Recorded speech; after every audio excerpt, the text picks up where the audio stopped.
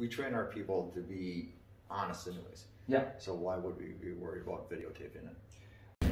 Hey guys, Minnesota News Now out here at the city of Aitkin, or Aitkin Village Hall Police Department and Fire Department combo. So you can see the Fire Department over there in red, and here's the Police Department here.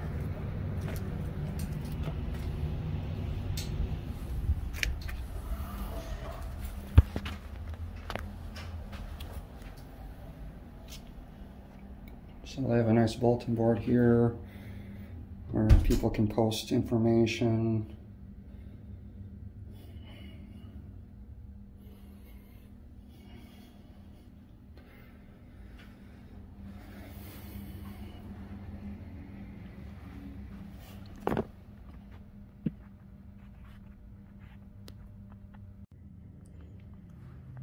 So you can see here they have the food drive information.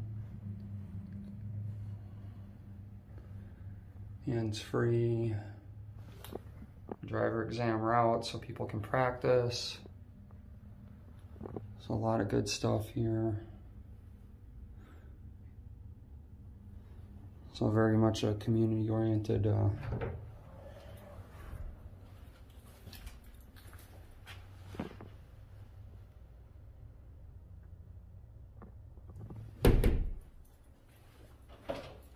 Hello. Hi. This is your guys' coat drive donation pile? Yeah, that's some of the coats, yeah. Oh, that's cool. How are you guys doing so far in the year for coats? Not too bad. You about there where the goal is, or? You know, these are the coats that actually got donated to us from like the Lions Club and all that. Oh, really? So they did their own, and they brought them into you guys so you guys could... Yeah, so we could give them to the community. Oh, that's cool. Yeah.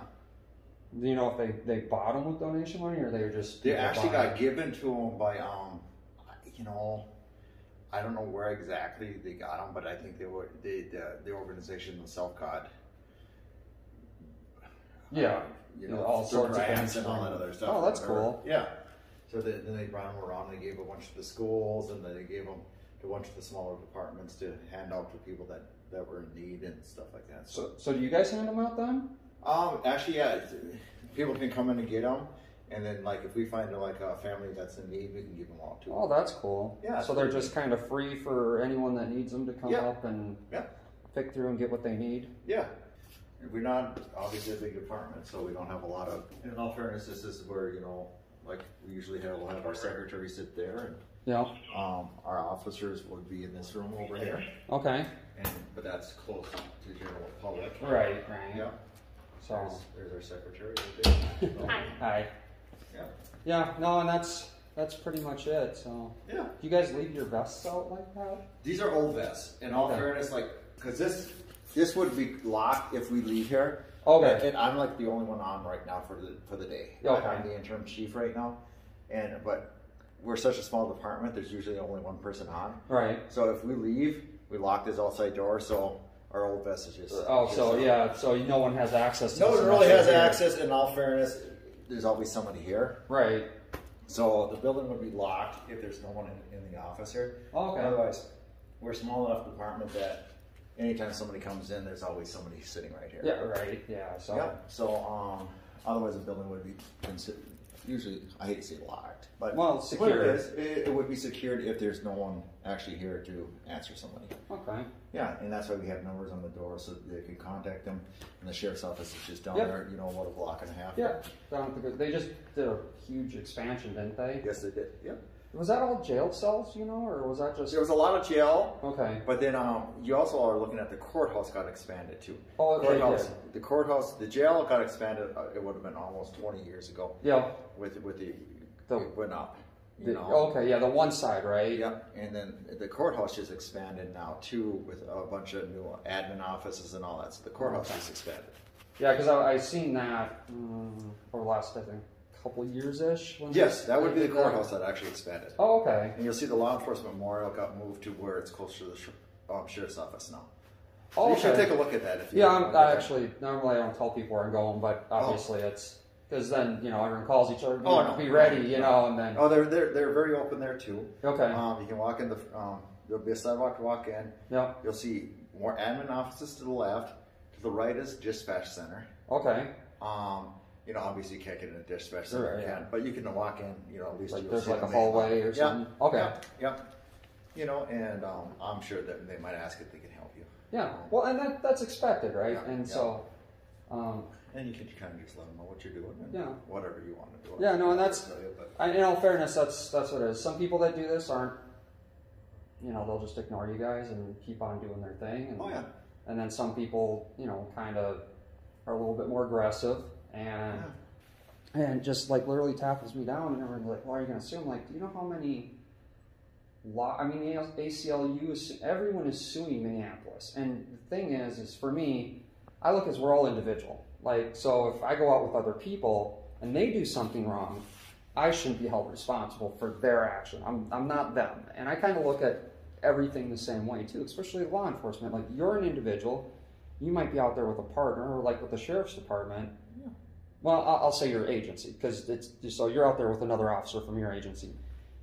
He does something, and that doesn't mean the whole agency is that officer, right? And the lawsuit, the citizens pay for that lawsuit, not that officer, right? So is it beneficial to sue an agency for that one officer, right? Or is it beneficial to come in, talk to upper brass, you know, just depends on how big the agency is, how much they have. Sit down, we all sit down and watch the video, we talk about it, we talk about things that me as a filmer could have done different, things, perspective from law enforcement, perspective from me, perspective from comments and questions we got from viewers, so we can build the community back together. I don't really see that in small department. I mean, what's Aitkin? 20, 22? Well, 2,100. 21, yeah. So it's still a small town, right? So that pretty much everybody knows that. Everybody pretty much knows all police officers. The police officers pretty much know everybody, and it's a different feel. But you get down to like Minneapolis, and it's impossible. And half the officers down there are all, I'd say probably all the officers down there don't live in their community or live close enough. Like Shawn, right? He lived in, I think, Maplewood or something like that. And I understand not living in your city, right? I get that part too. But when you live in your city, you tend to be the old school law enforcement, right? Your neighbors know who you are. You live in the community. Kind of vested in your community. You're vested, right? And it's going to kind of help keep, I think, that humbleness. Because fire, right? They have to live within so many minutes of a station. And exactly how you came out and you talked to me and you approached me. I mean, I can't control the narrative, right? I can't control you coming out, yelling at me and screaming at me, or coming out and just talking to me and being curious. I mean, that's number one part of your job. Yeah. And that's what I want to see. That's what I want to put out. I don't want to put out the officer coming up and screaming at me because I'm on the sidewalk filming, right? I mean, Buffalo, I was in Buffalo and I was filming a COVID testing site. Officer is a sergeant with Buffalo Police Department, carries a book of the Constitution with him. But it's just interesting. I'm surprised you guys have body cams. How long have you had them? We've actually, we got Amy, how long have we had body cams? About 2 years. Yeah. Oh, okay. About 2 years. How do you like them? Actually, we like them a lot, because in all fairness, they've never come back to bite us. Right. It's the exact opposite. They come back, if there's ever a minor complaint, we can look at the body cam and right away it comes back, and usually it's always exonerates us. So yeah, it's night and day. I mean, I think law enforcement initially was kind of worried that it was going to be the exact opposite. Yeah. Almost like I hate to call it Big Brother watching us. Yeah. Even though we're all called Big Brother ourselves. Right. But I'm just saying, But in all fairness, it's the exact opposite. It's actually come to help us more than the other direction. Yeah, and in all fairness, we train our people to be honest anyways. Yeah. So why would we be worried about videotaping it? I don't know how to say. I've heard that there's a couple troopers in the area here that are super cool, and there's a couple troopers that are kind of anal. And we get along great with our fellow law enforcement, in all fairness. But you know, we're law enforcement too. Yeah. But we rely on our fellow law enforcement for backup, and absolutely. And we get along great with fellow law enforcement. You know. Well, and the history here is very interesting. That where Aitkin PD started was pretty much the first law enforcement back with the watchmen, right? The night watchmen and stuff. And I thought that there used to be a little light there that when somebody needed help, they'd flip the light on at the gas station over there. You know. Yeah. So that's before the sheriff's department existed. So you know, it's been this police department. When I started here, I've been here for coming up in January, it'll be 26 years. Wow. And when I started here, we were the only 24-hour coverage in the county. Yeah. So. Yeah, because I think State Patrol got off at like 1 or 2 o'clock in the morning at some.